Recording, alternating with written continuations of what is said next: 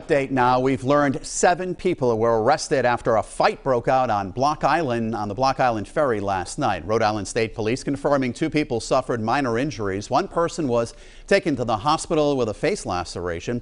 12 News reporter Anita Buffoni joins us now live from Narragansett with the developing details. Anita? Well, Mike, ferries have been coming and going here at Galilee. Crowds getting off the ferry from Block Island as business as usual. But the crowds coming off the ferry last night, it was a much different scene. They arrived to dozens of police officers here because of a fight broke out on a late night ferry that was added to the schedule because of the massive crowds on Block Island. A Coast Guard boat moved into action, pulling up to a moving Block Island ferry as it was making the 13-mile trip back to Narragansett. The officers called in to help after a fight broke out on the ferry, seen jumping on board. The company that runs the Block Island ferry said more security was already in place because of the busy holiday, but more were needed to get the situation under control. 12 News law enforcement analyst and former head of the Rhode Island State Police, Stephen O'Donnell, speaking to the police response. Watching armed police officers on a moving police boat getting onto a moving boat, a ferry, is nothing I've ever seen. The ferry ride proved chaotic. This viewer video showed a man with what appears to be a bloody rag on his face getting aid from people on board.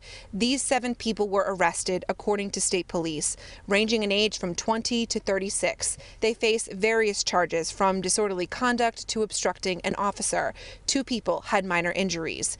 The ferry fight happened after an already busy day on the island. State police say they had additional troopers on hand because of large crowds expected at a reggae festival at Ballard's Beach Club.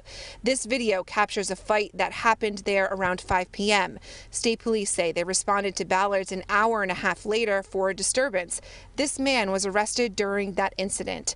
A woman who was at the music festival says it was a hectic scene. It was way too many people, rough. You didn't feel safe. Police have not said if the fight scene here is connected to what happened on the ferry.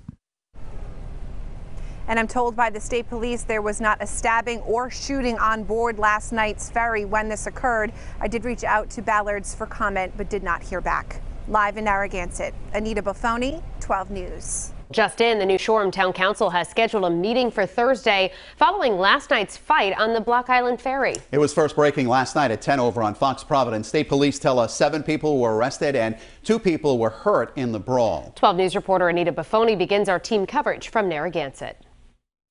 Well, it was a typical day at the Block Island Ferry Terminal here in Narragansett, but it was a much different story last night with a huge police response after a fight broke out on an unscheduled ferry added due to overcrowding. On the 13-mile ride from Block Island to Narragansett, a Coast Guard boat approached the rear of a ferry while it was still in motion. Officers jumped on board to respond to a fight that broke out. 12 News law enforcement analyst Stephen O'Donnell speaking to the police response. They're going heavy-handed in the right reasons where they have automatic weapons. They don't know because so many different reports come in from social media. This viewer video shows the chaos that followed. A man holds what appears to be a bloody rag to his face, getting aid from multiple people on board. The Rhode Island State Police say these 7 people were arrested, ranging in age from 20 to 36, all facing various charges from disorderly conduct to obstructing an officer. 2 people had minor injuries. That happened after an already busy day on the island. State police said they had additional troopers on hand because of large crowds expected at a reggae festival at Ballard's Beach Club. This video captures a fight that happened there around 5 p.m. State police say they responded to Ballard's an hour and a half later for a disturbance. This man was arrested during that incident. This woman says she was at the music festival Monday night. It was body on body. I love reggae music, and you couldn't find the music. Police have not said if the fight scene here is connected to what happened on the ferry. The company that runs the ferry said in a statement, Interstate Navigation acknowledges the poor behavior of several passengers on our departing ferry. As per our protocols when anticipating a heavy volume of holiday travel, added security measures were put in place with the assistance of state and local police.